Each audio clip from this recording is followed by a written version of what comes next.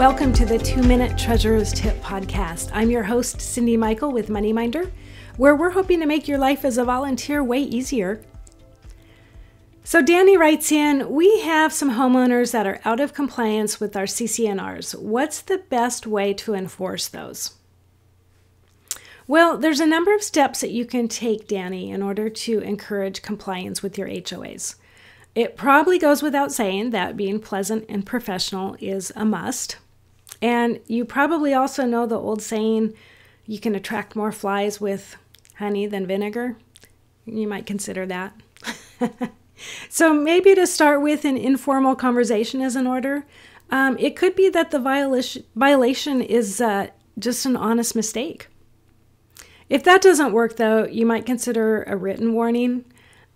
Subsequent actions beyond that might be to levy fines or suspend their rights and privileges. You might place a lien on the property, and worst case, I hope you never have to do this, but you might have to take the matter to court.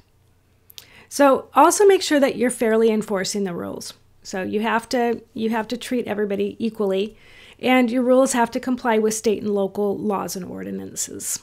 So the authority that an HOA has limits for sure. So know those before taking action. That's it for today.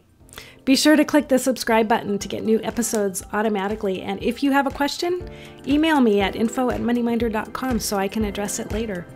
My name is Cyndi Michael, and this is your 2-Minute Treasurer's Tip for today.